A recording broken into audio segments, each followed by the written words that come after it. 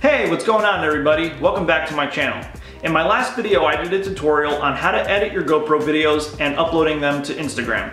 In that video, I did a quick little sequence and I asked whether or not you guys wanted me to do a tutorial on that. Someone said yes, so that's what I'm gonna do today. In this tutorial, you're gonna need either Adobe After Effects or Adobe Premiere Pro, CS6 I'm using, and also Photoshop. That's gonna make things a lot easier. So let me stop talking now and let's just get started on this tutorial. All right, so I have my clip imported here and it's me flipping. To make this a lot easier for yourself, you wanna try to get a video of you doing something sort of like this, but with a better background, without like umbrellas or people or a jetty. Like if I was higher in the sky here, it would make it a lot easier to do, because what we're gonna have to do is like take these screenshots, import them into Photoshop, and then cut myself out. So another thing that would make this a lot easier for yourself is if you have a still camera. The camera cannot move. So because the camera is moving, we're gonna have to use warp stabilizer to make sure that the camera does not move. We don't want the camera to move at all, because then it just won't be possible. So I'm going to drag the warp stabilizer effect onto the video clip, and we're just going to cancel it real quick. And what we don't want any motion, so we're going to choose no motion. And then we're going to click analyze and let it do the whole stabilization. So as you saw before when I played through the clip, the camera moved from right to left slightly, not much, but once this is done, it's gonna keep the camera still. It's not gonna, move at all, and that's gonna make things 1,000 times easier. So warp stabilizer is done analyzing the clip, and there's no motion anymore. So if we watch that through real quick, you can see the camera is completely still. It's not moving. Now, like I said, the best way to do this is to just put your camera on a tripod or something that does not move, and to just record yourself doing your action or whatever it is. That's going to be the easiest way, so you don't have to bother using warp stabilizer. So now that we have a stable shot, what we want to do is choose the 3 different clips that we want to add to our sequence. So I'm flipping here, and I think I want to grab a still from about right there. So make sure that you have this set to full, so it's full resolution, it's best quality possible. And we're going to hit the export frame button down here. We're going to hit that and then choose the location of where you want that still to go. So I have a GoPro sequence tutorial here, and then I have my still shots. I'm going to select that folder. And then what I'm going to do is just put, we'll just put flip 1. That's going to be my first flip, and we'll just save that.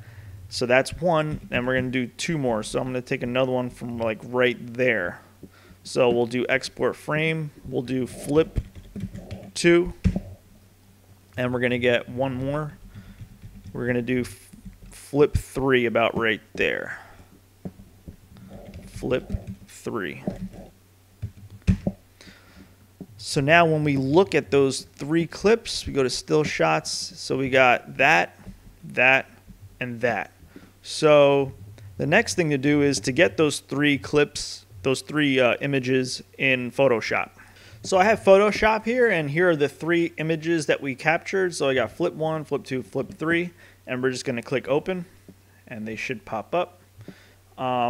So we're going to start with flip 1. I'm going to go to Window, Arrange, Cascade, and just minimize all that, and we'll start with this one. So I'm going to increase the percentage here to get a little closer.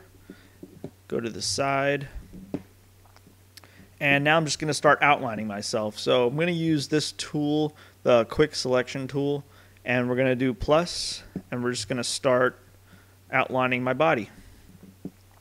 So this is where I say it gets kind of tricky, and it's going to take some time to do the whole thing. Because you'll see that it'll start going out here and all that stuff. So we're going to have to do the minus tool and just start going all around.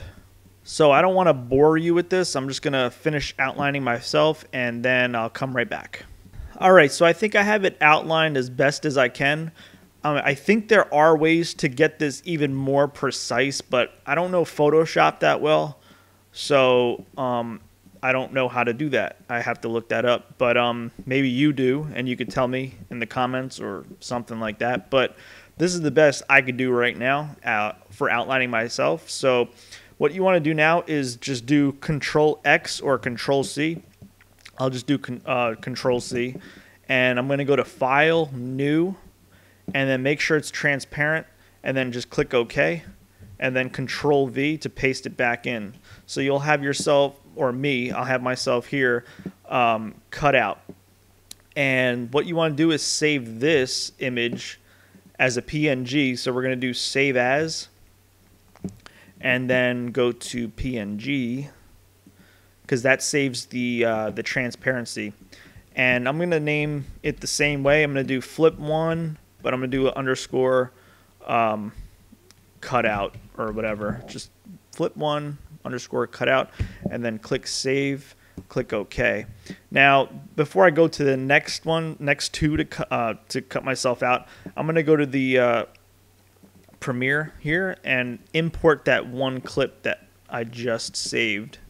So we're going to go to Still Shots, flip1 cutout, import that.